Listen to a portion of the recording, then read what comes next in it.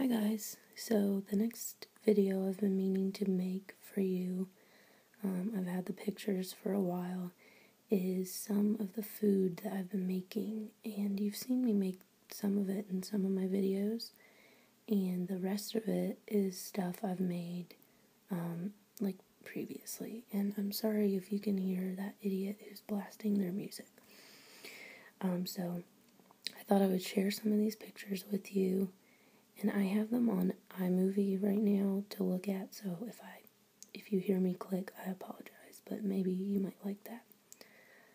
So in the last few weeks, I've made all kinds of stuff, and one thing, from these recipes that my boyfriend got, that help you plan, like, your weekly meals or whatever, we made, I forget exactly what it's called, but it was basically like a bit of ragu sauce with meat, and there's like sausage and tomatoes and carrots and onion, and it was really good.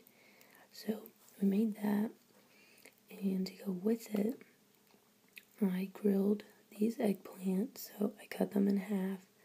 They had, I think, balsamic vinegar, oregano, salt, and pepper, and I cooked them in the oven.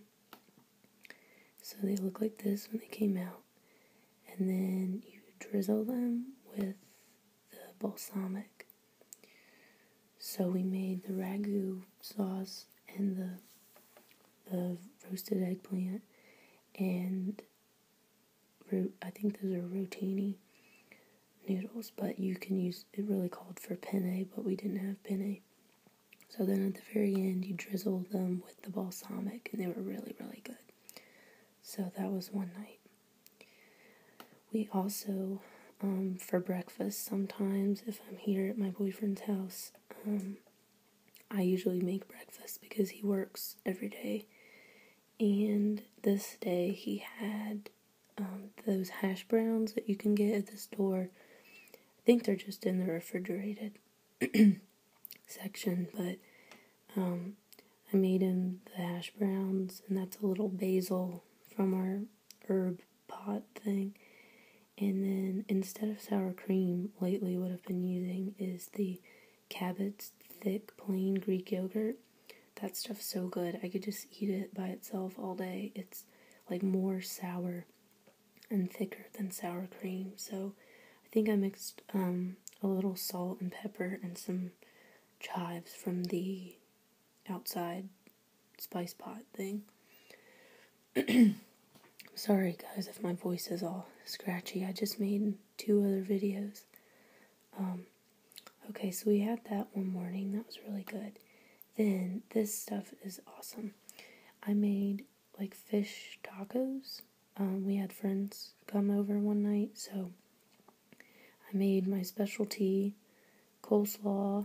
And then we had the shrimp, which I followed from a recipe, like a mango salsa, shredded Napa cabbage, the Greek yogurt instead of sour cream, peppers, and then my boyfriend likes corn tortillas. I don't. I like the flour tortillas, but I think we use corn. So here are the shrimp. I know there was I think it was paprika, and I used chili powder in about everything, so I added chili powder. There might be garlic powder and some other stuff in there, but you just marinate them for really briefly and then mix it all up and then grill them. They taste so good.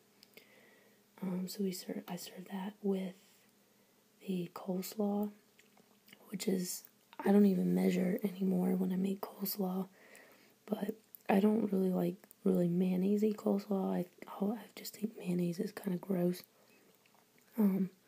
But I can eat it on like chicken sandwiches or in coleslaw, which is weird. So I already had some shredded carrots that I got at the store that were left over from some other stuff. And I made that. I put those in the bowl. And then I chopped up what was left of my cabbage. And I like long, thin strips, and sometimes I'll chop them halfway. and I think I added a little Napa cabbage to it. I tend to use kind of spicy things, so there's some chili powder, a little coriander, a little cumin, which sounds nasty, but it actually tastes really good. You add sugar, mayonnaise, and vinegar, pretty much just to taste. Some people like sweeter coleslaw, some people like more sour coleslaw. I like it kind of in the middle. Add a little bit of parsley. What else? I think I use a little onion powder. But yeah, it's really good. It's really simple, and people always like it, and it's really crunchy and refreshing. So then we serve that with the shredded Napa cabbage and the peppers and the mango salsa. And the mango salsa had like two kinds. I think it had red tomatoes and mango, red onion, jalapeno, I think, was in it. And it was just so good. And then you roll it all up in the taco and you top it. And it was delicious. I also made that week those Asian noodles with the mango and the cabbage, which I showed in another video if you're interested in that, but I don't have that picture. And then the last thing is, we had friends coming over at some time recently, and I made, again, I made this in another video, it's regular store-bought pasta shells with the cheese sauce that you squeeze. So I make that macaroni, and then I like to add fresh chopped up jalapeno, really finely minced. And it just adds such an awesome taste to the macaroni. You just add it when it's hot. So we serve that, and grilled chicken, my mom's recipe for the marinade, which I used, and my friends brought frozen hamburgers, which we cooked. And then we had a salad I made, and some of the Bolt House dressings, which are really good. Then sliced avocado, tomato, cheese, onion, stuff like that to go on the burgers, and that was really good. So I hope you guys enjoyed just seeing some of the things I make. I do generally cook every night, except when I visit my parents, and sometimes like during the school year or when I'm doing the stuff that I'm supposed to do for school that keeps me out of school, I don't have as much time, but I do cook pretty much every day something. Maybe not a big meal, but I do cook. And I just tend to find it like relaxing and kind of therapeutic. It sounds kind of sick to say that when I'm holding a big knife it's relaxing, but really it is. When I'm chopping things, I'm like not focused on anything else except not cutting myself, so it kind of relaxes my mind. So anyways, guys, I hope you enjoyed this, and I hope you like my other videos. I'm